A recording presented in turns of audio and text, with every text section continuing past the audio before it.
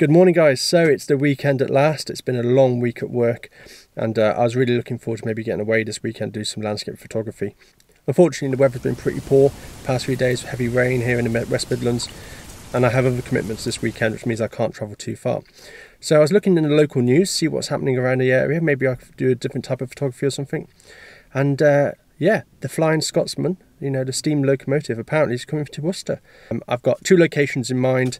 The first location, I'm going to try and do more of a landscape scene, and then the second location, I'm going to be probably on a bridge with the train coming straight towards me, and let's see how it goes. Yeah, so yeah, come along. So Worcestershire is very fortunate this weekend to have the Flying Scotsman coming through. So it's going to come up from Cheltenham Way up to Worcestershire Hill.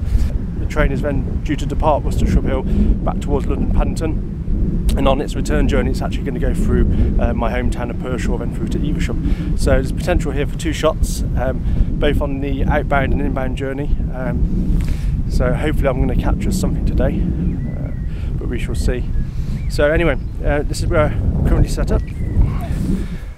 So you'll see behind me, and hopefully in the distance there you should be able to see the train line coming down. So all I do now is just pretty much wait. I've pre-focused exactly where I think the train's going to pass through. I've given myself enough space in the vertical to capture any of the steam and smoke rising from the train itself. And as it passes through my frame, I'll take several rapid shots. So now it's just a case of waiting, and we'll see how it goes.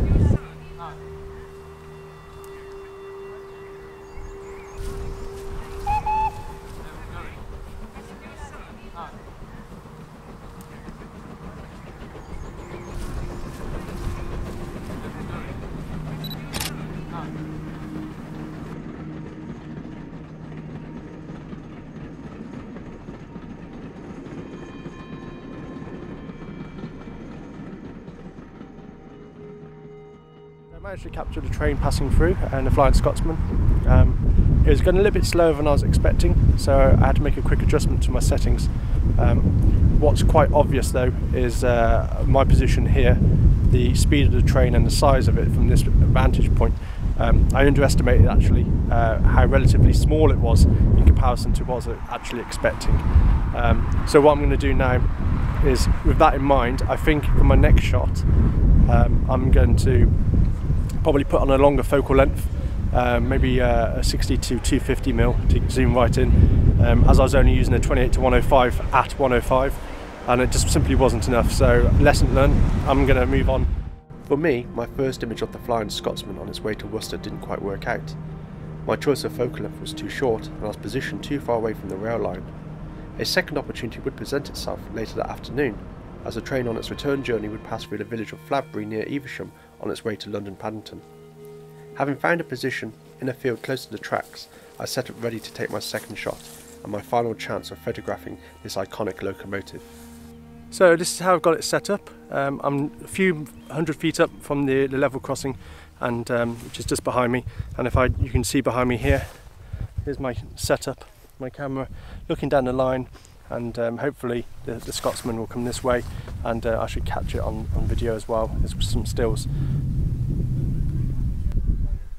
Okay guys, so I'm ready for the Flying Scotsman to come through now. Got my settings all set up for this. I've got my shutter speed at 800th of a second, ISO 200, f-stop at 7.1. I'm focusing pretty much into the area I expect the train to come through, and so I'm pre-focused on that. I've put into continuous burst mode and continuous autofocus.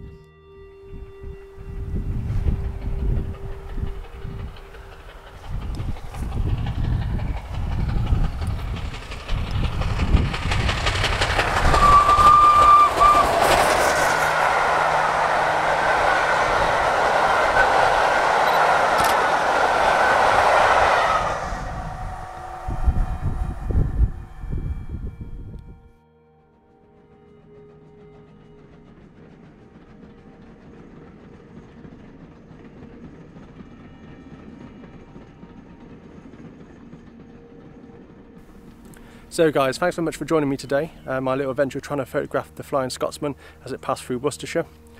I hope you've enjoyed some of the images I produced and a little bit of video, and if you'd like to comment and subscribe, that would be really cool, and I try to reply to everybody it does.